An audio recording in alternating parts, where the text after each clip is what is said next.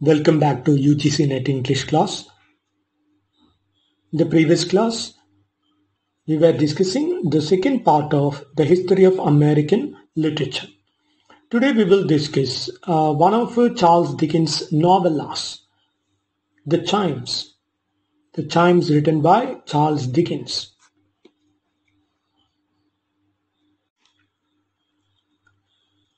The Chimes was published in 1844. Charles Dickens, born in 1812 and passed away in 1870. The full title of the novella is The Chimes, a goblin story of some bells that rang an old year out and a new year in.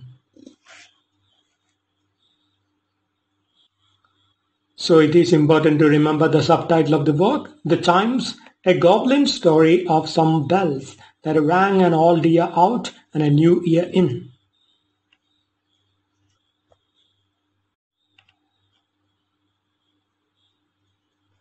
The brief summary of the work is, the story tells about a character, Trotty.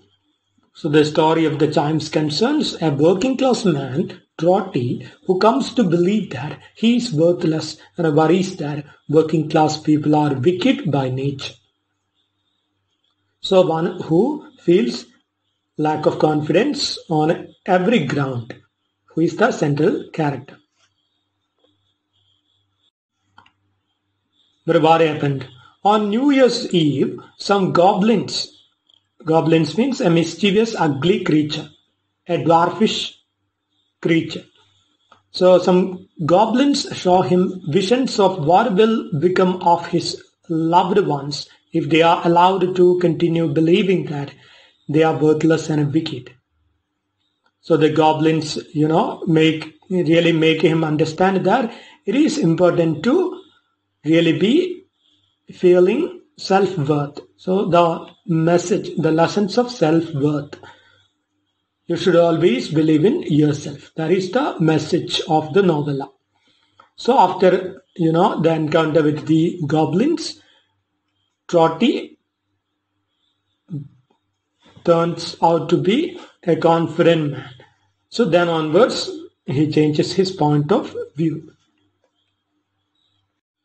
He starts to believe in himself and he starts to believe in his abilities and the possibilities to achieve improvement in life. So it is a novella. Novella means a work that stands between a short story and a novel. It is not so long as a novel, but not so short as a short story. The length is in between a novel and a short story. Now the work was first published in 1 year after A Christmas Carol. So it is, one of the series of works published by Charles Dickens. So after the Christmas Carol, he published The Chimes in 1844. The 5 novellas with strong social and moral messages. So these 5 novels include A Christmas Carol, The Chimes, The Cricket on the Hearth, A Battle of Life, The Haunted Man and the Ghost Bargain. So remember the 5 Christmas stories written by Charles Dickens. It is very, very important. The 5 Christmas stories written by Charles Dickens include A Christmas Carol, The Chimes, The Cricket on the Hearth, The Battle of Life, The Haunted Man, and The Ghost Bargain. And this story, The Chimes, was written inspired by his visit to Italy. So after his visit to Italy, he got the idea to write this story. The protagonist is Toby Veck, or we can call Trotty Veck, Toby Veck or Trotty Veck.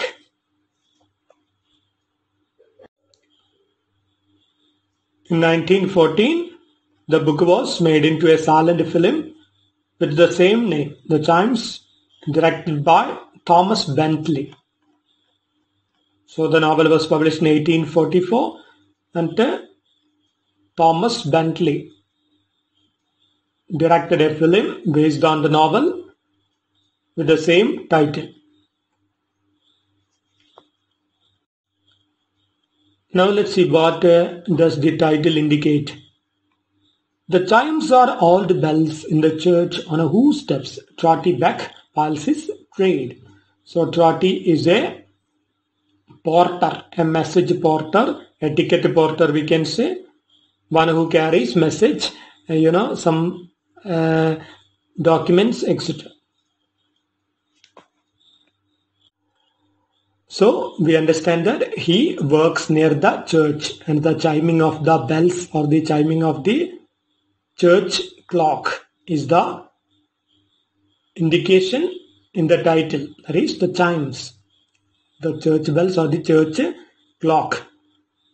When the time needle it reaches the quarter time, it will sound.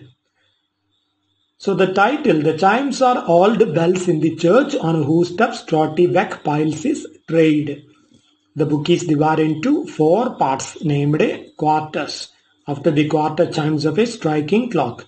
So according to the chiming of the clock, the book is divided. So when the quarter chiming, that means when the needle reaches the shows the quarter time, it will chime 4 times. It will be just like this. You hear the sound.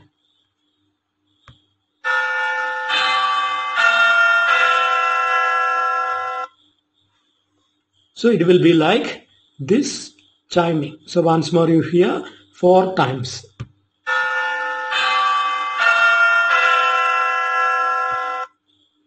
That's what the division. Based on this, the chapters are divided into 4, indicating the quarter hour chime. Now the theme of the work, themes include the chime represent time. So the chime in the or chiming of the church bells indicate the elapsing of time. And the main theme of the story are summarized in the 3 wrongs they accuse Trotty of committing. So the goblins find fault with Trotty because he believes 3 wrong ideas he carries with his life. So they are, his first wrong idea is harking back to a golden age that never was, instead of striving to improve conditions here and now. So he believes the life in the past was good. So that is a wrong idea. You always look back at the gone by days. That is wrong, because we should be progressive. We should look forward. We look towards the future. But Trotty always does it the other way around. So instead of striving to improve conditions here and now, he always looks back at his life and believing that life was comfortable earlier. So when you show no interest towards future, so he has no interest. So this is one of his mistakes, and a second mistake is believing that individual human joys and sorrows do not matter to a higher power. So he believes that God never minds human sorrows and all. So he, distrust the power of God. That is also wrong. You should believe in the power of the ultimate God and always strive hard to go forward. And his third mistake, condemning those who are fallen and unfortunate and offering them neither help nor pity. So he condemns the unfallen and unfortunate people. He just, scorns them, but he never tried to help them or take pity on them. So he needs a compassionate mind. So he lacks the compassionate mind, so he needs a compassionate mind. Which means to take pity on the suffering people, and if you can, you should try something to uplift them from the terrible or bad condition. So these all he learns from the message of the goblins. So let's analyze the summary in detail.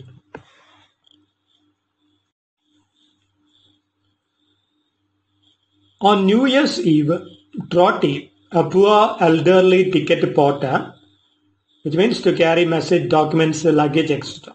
He's filled with a gloom at the reports of crime and immorality in the newspaper. So every time he reads the newspaper, he sees so many bad news, crime, such activities, He wonders whether the working classes are simply wicked by nature. So he wonders whether the class he belongs, that means his own people, whether they are always wicked. So he has a self-doubt. So that is not good.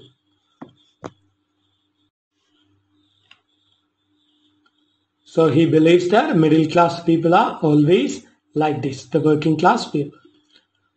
His daughter Meg and her long-time fiancé Richard arrive and announce their decision to marry next day. So when he was bothering of the condition of the working class, his daughter Meg comes with her lover Richard. So they declare their plan to marry next day.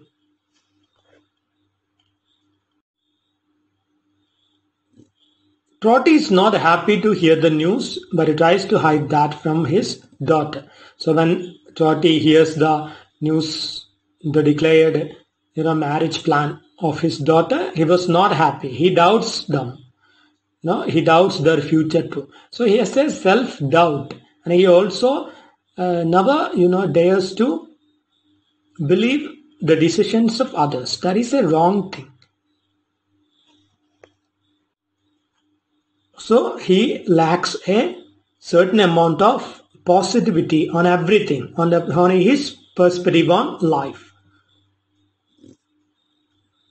The local magistrate named Cute arrives with some other wealthy men. So at this time, a local magistrate and some other wealthy people come there. They ask Trotty and Meg some questions about their lifestyles, making it clear that they consider Beck and his daughter to be objects of curiosity and also, as members of England's underclass, a potential danger to society. So the wealthy people, the magistrate named Cute, he and the fellow rich people, they come and insult Trotty and his daughter. So they believe that these poor people are always fated to live a life of poverty, and they are always a danger as far as the rich people and the rich country England is concerned.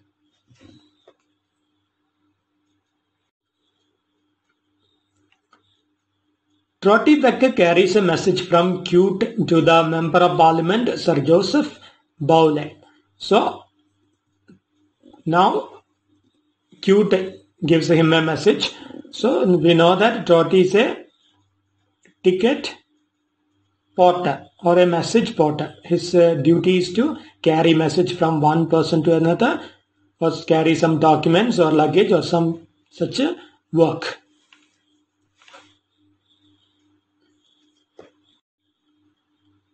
Now the person magistrate Cute gives him a message in order to give it to the Member of Parliament, the MP, Sir Joseph Bowley. When a Trotty arrives, Sir Joseph makes a great show of how he is paying off all of his debt before the start of the new year.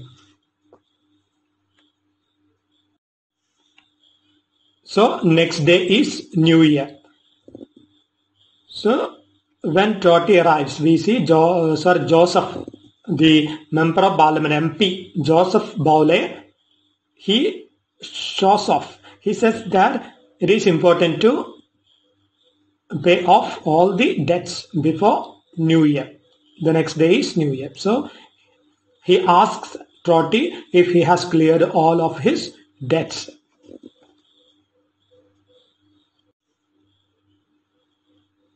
Trotty is ashamed to admit that he still owes a small amount to his local shop.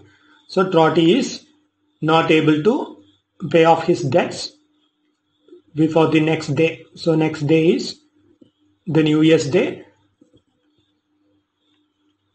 He leaves with the feeling that he and the other poor people are worthless.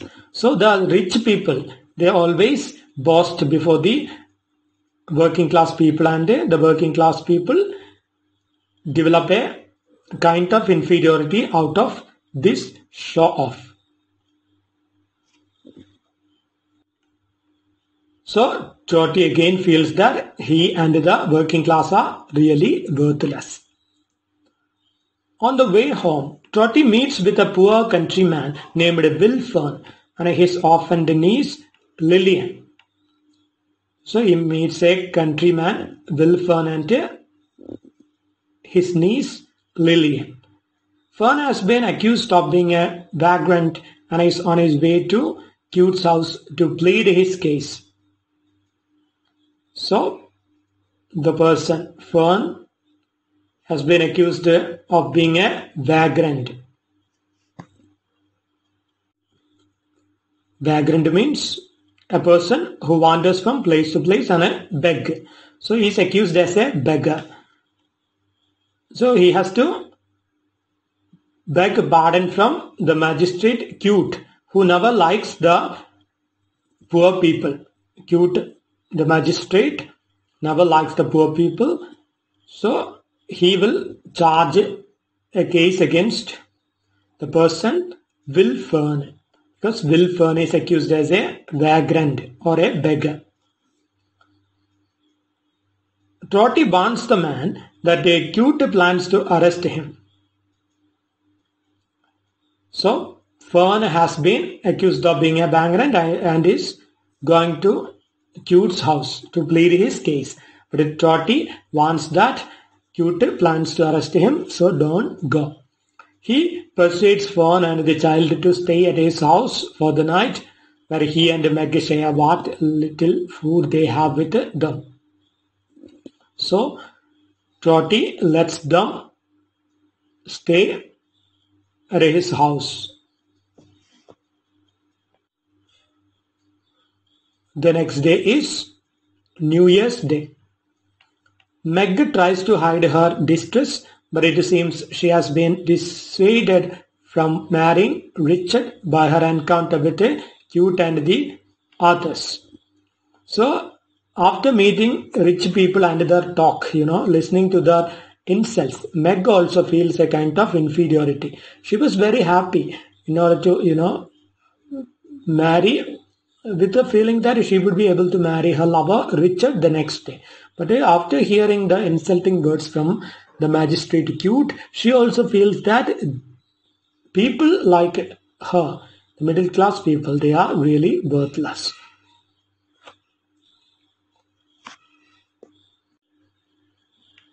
That night, Trotty believes that he can hear the bells of the nearby church calling his name.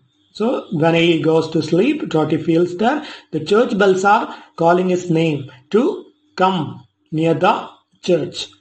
So he goes out and finds the door to the bell tower unlocked. And he goes out of the house and he reaches near the church and finds out there the bell tower is unlocked. So he can actually enter the bell tower. So he climbs up to the top of the bell tower and finds there each bell has its own goblin attendant.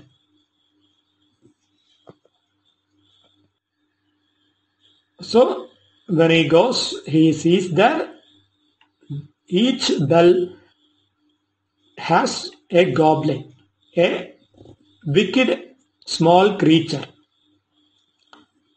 The goblin chastises Beck for having lost faith in people's ability to improve.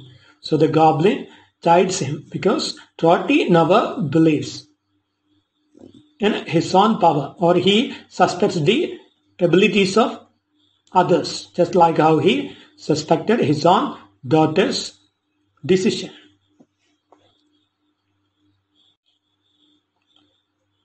He is told that he is now dead, having fallen down on his way up the bell tower. So the goblins now tell him that he is dead. That's how he has reached the bell tower. Because when Trotty went to sleep that night, he had a feeling that the church bells calling his name. So actually the goblins tell it was because he is dead. The goblins force Beck means Trotty, to watch a series of visions that show the future lives of Meg, Richard, Wilfan, and Lillian, who, after Beck's death, have been left with the impression that they are people of no importance. So the goblins had chastised Trotty for his wrong beliefs. So the goblins show him some visions, the future lives of the people he really know, the lives of Meg, Richard, etc. So after Trotty's death, they all feel that they are people of no importance. So everyone, including the rich and the poor, they all feel they are silly. Being dead, Trotty is not able to intervene and stop his loved ones from making mistakes. So Trotty can now see, through his vision, he can see what the people, his beloved people and others, their activities he can see. But he is actually dead now, so he can't control their life. So their lives, activities he can't control, but he can simply witness. Having not been able to marry Meg when he wanted to, Richard becomes an alcoholic. So he understands, he sees the future of his daughter and her lover. So his daughter Meg was not able to marry Richard. So Richard finally turns out to be an alcoholic. Meg eventually marries him, but he dies penniless soon afterwards, leaving her with a baby. Then eventually when Meg marries Richard, they were very poor. And finally Richard dies, leaving her with a baby.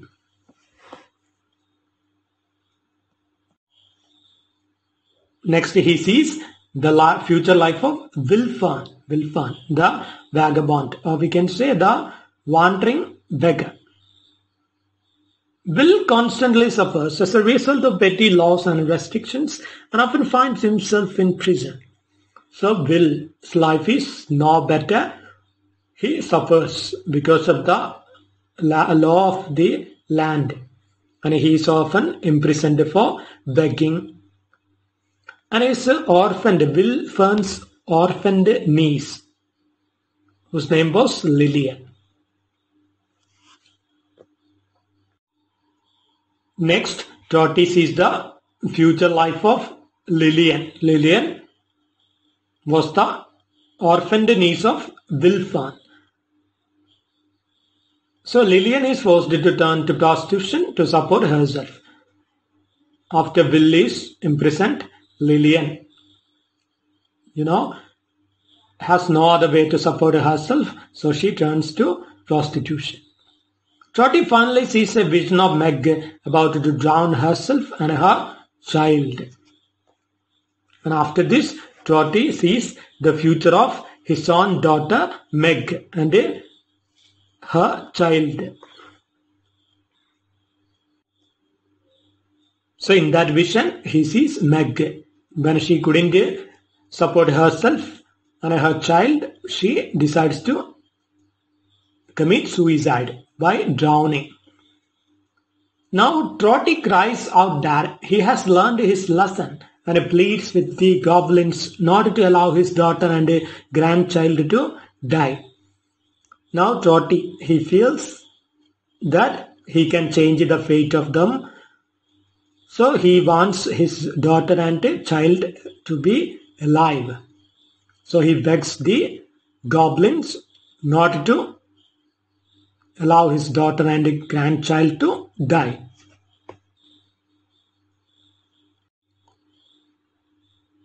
Trotty then finds that he can touch Meg and stops her from killing herself. So after begging, Trotty suddenly then feels that he can actually touch Meg and stop her from committing suicide. So the visions end and Trotty wakes up at a home. So he wakes up at a home. The goblins have really blessed him. So he got back to life.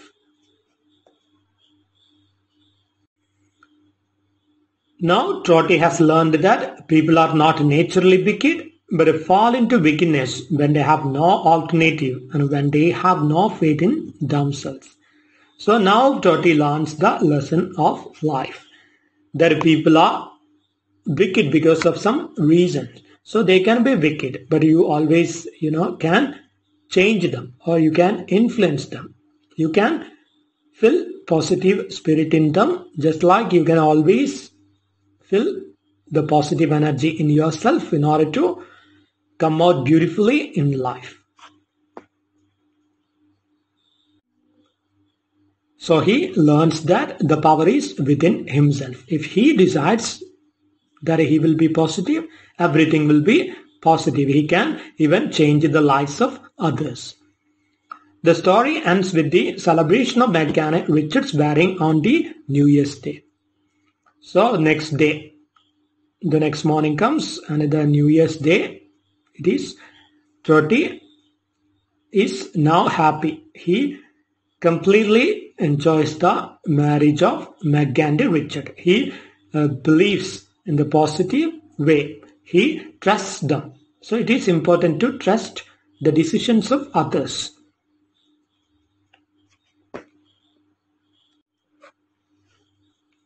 Now the story ends there. So remember the full title of the story. The Chimes, a goblin story of some bells that rang an old year out and a new year in. So an old year out, an old year is gone and a new dawn has come. That is all positivity. Now let's analyze the characters once more. Our hero, Toby or Trotty Beck. The protagonist, a poor elderly messenger or ticket porter. Then his daughter, Meg. Her full name is Margaret. Margaret or Meg Beck or Margaret Beck. Toby's 21-year-old daughter. Then the next is Mrs. Anne Chickenstalker, the local shopkeeper. Mrs. Anne Chickenstalker is a local shopkeeper. Then we have the Alderman Cute. The Alderman Cute, who is a justice of the peace, the magistrate. Then we have another character, Mr. Filer. Mr. Filer is a political economist in the utilitarian mold. Mr. Filer, a political economist in the utilitarian mold. Then we have Sir Joseph Bowley. Sir Joseph Bowley is a rich MP. Then we have Will Fern. Will Fern is a countryman, the vagrant beggar. Then his orphaned niece, Lillian Fern. Lillian Fern, Will's orphaned niece.